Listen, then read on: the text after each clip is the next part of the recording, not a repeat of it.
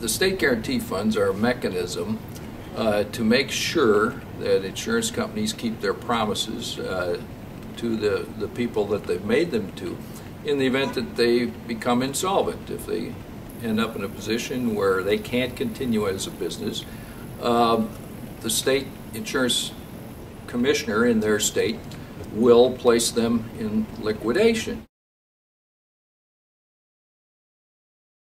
Well, if there aren't enough assets to pay all of the claims and all the obligations, the State Guarantee Association will step in and make sure that those claims get paid in a timely fashion, and then seek reimbursement from whatever assets are left of that insurance company.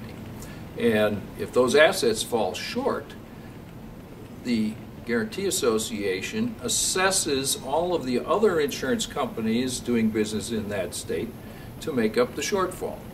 So it's a very good system to make sure that the public is protected without incurring undue cost or bureaucracy, if you will, to the other insurance companies.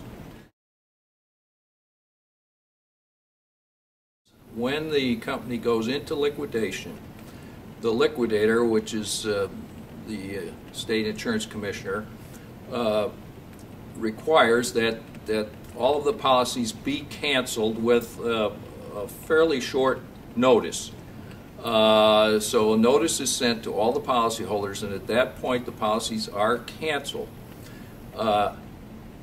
Then those policyholders go to the competitive insurance market, and other people apply for insurance. Other people will write them, and there's never been a real problem there because we have lots of insurance companies who are always competing for business, and so replacement coverage is not a problem. Never has been in all the years I've been involved with guarantee funds.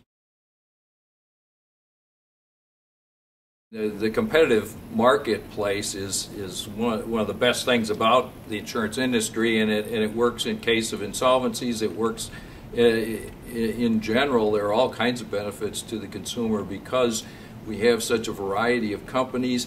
Even though they're trying to do the same thing, they do it in different ways. They have different strategies, they have different prices, they have different underwriting standards and so forth. So it gives the consumer a choice, and it gives them opportunities. If they don't like the answer they get from one company, they go and see what the answer is from another company.